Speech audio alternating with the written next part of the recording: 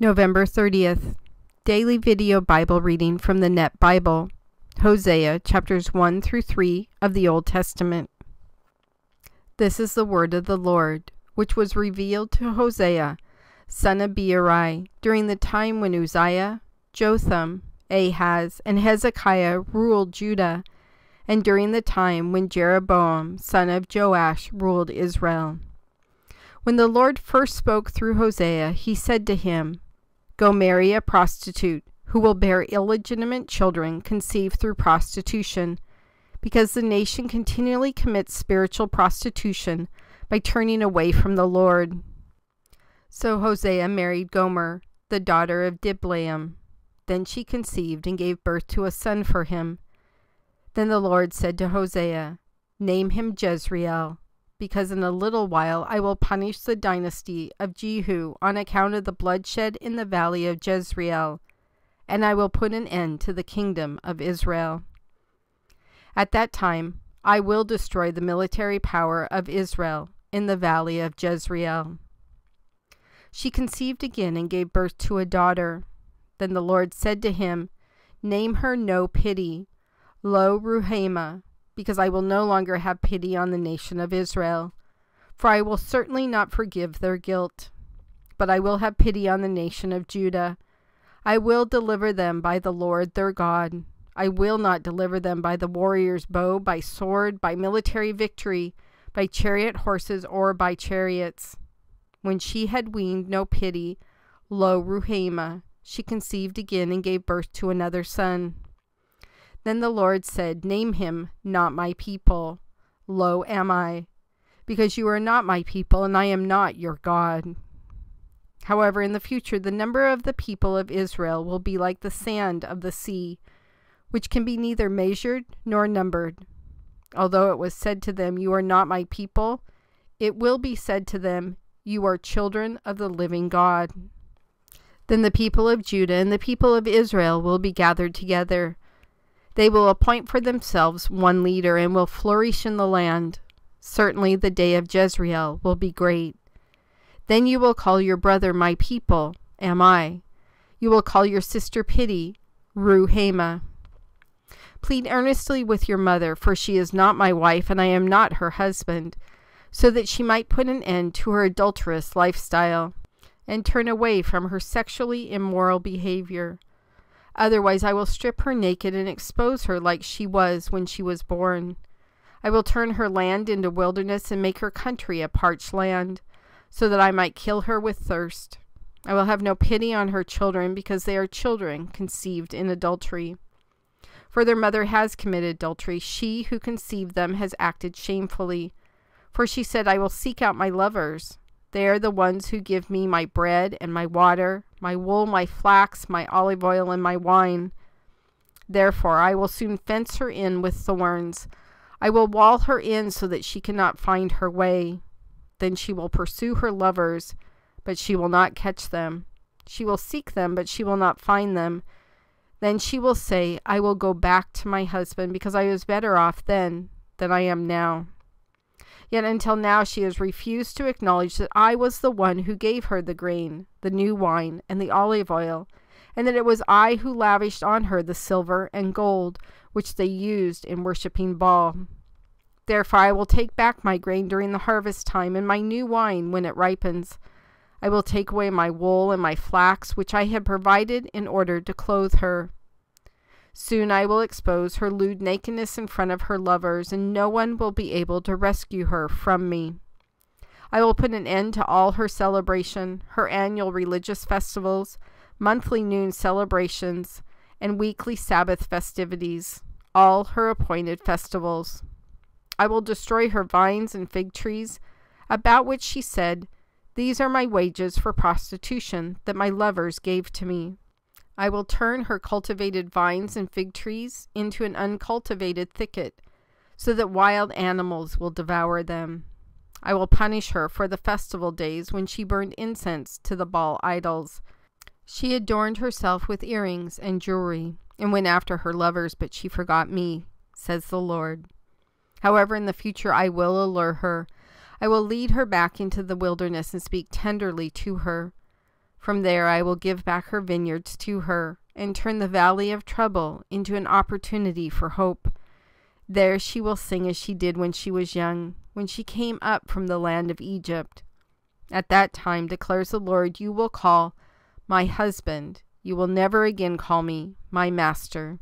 For I will remove the names of the Baal idols from your lips, so that you will never again utter their names. At that time I will make a covenant for them with the wild animals, the birds of the air, and the creatures that crawl on the ground.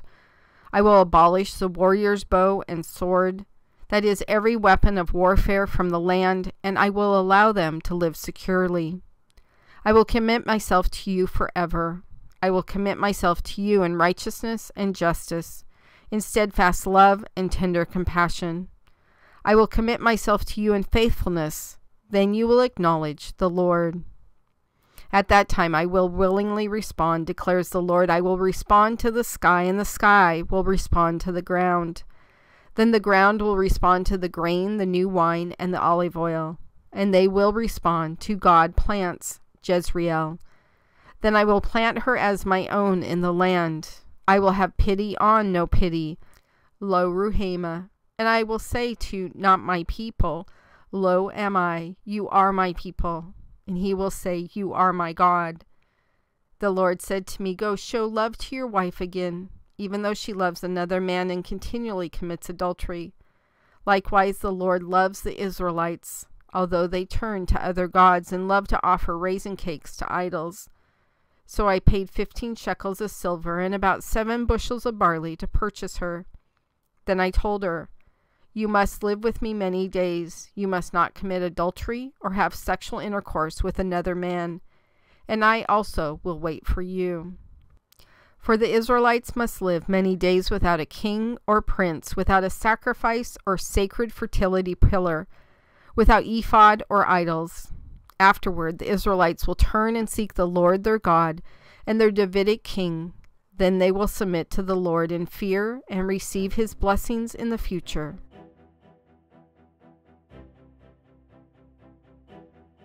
God, I've always read Hosea with this amazing framework of Israel in you, of Hosea and his wife, and how she started to stray in a marriage that started out good, just like your relationship with Israel started out good, and then they strayed and they went and started worshiping idols of their neighboring communities, including Baal, who was one of the most horrid idols that they could worship because it included child sacrifice and a lot of sexual acts in the temple, with the mindset that the sexual acts in the temple with the cult prostitutes, that fertility in the temple would get the idols, the gods, the deities, to create fertility in their crops at the time.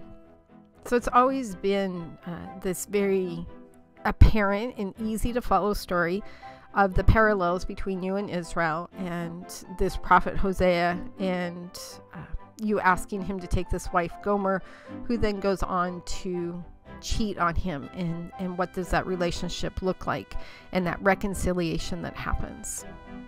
However, this time when I read it, it just meant such a different thing to me than usual. Around chapter 2 verse 5, where it's talking about that she's going to go out and seek her lovers, because they are the ones who gave her food, her clothing, all of her luxuries.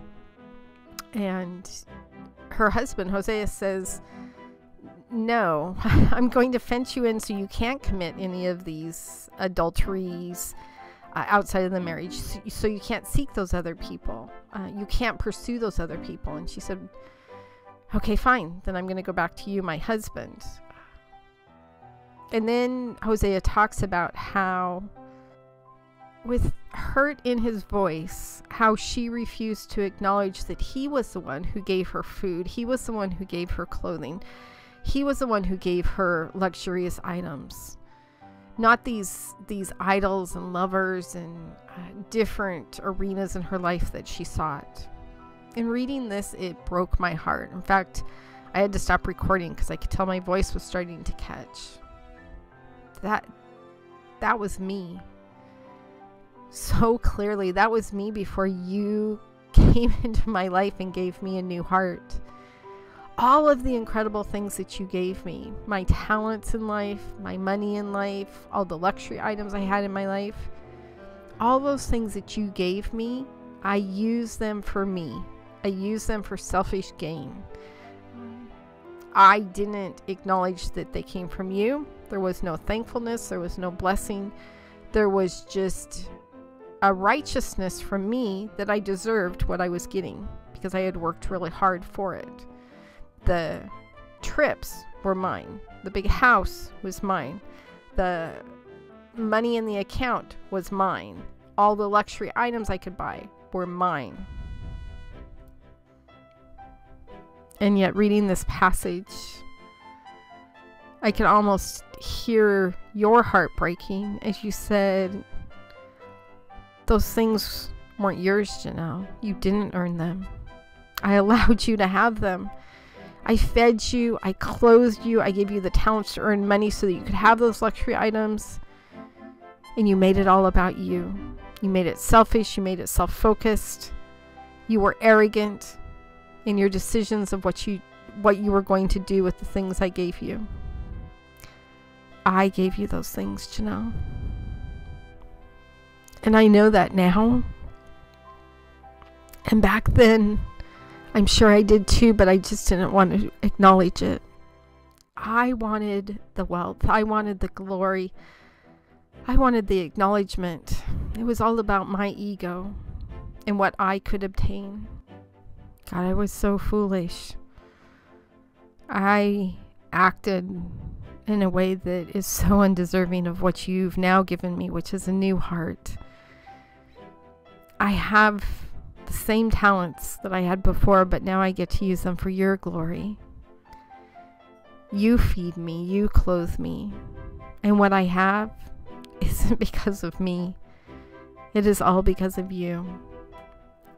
God, I worship you, I glorify you, I thank you. And it will never be enough for all of the arrogant, selfish behavior that has been part of my life. I know that I can never earn all that you've given me. And I can never thank you enough for the sacrifice of your son for all of those sins. And all my current sins and all my future sins. But somehow, just like Hosea had for Gomer, this amazing, unselfish love, you have that same love for me. And just like you have that same love for Israel, you are our God of reconciliation. That you will always come and seek us and help guide us and love us unconditionally. I am undeserving of all of this, God. And I do pray from my heart that everything I have and everything I do and everything I think and everything I say is pleasing to you and, more importantly, glorifies you. My favorite verse, John 3:30, you must become greater, I must become less, is the one thing that stuck with me as you were giving me my new heart. I had the world upside down. It was all about me. God, I'm so sorry for all the glory I tried to take away from you, for all the things I tried to make all about me. God, it is all about you and it's all about your sovereignty. I acknowledge that everything I have is because of you, is yours, and I will gladly give any of it up for anything that you want.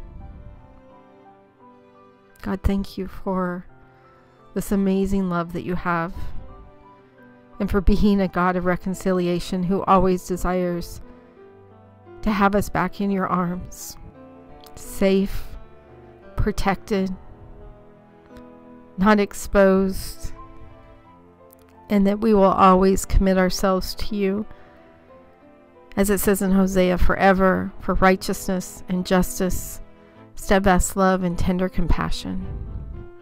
Acknowledging always that you are our Lord, the reigning King of Kings, who is God over everything.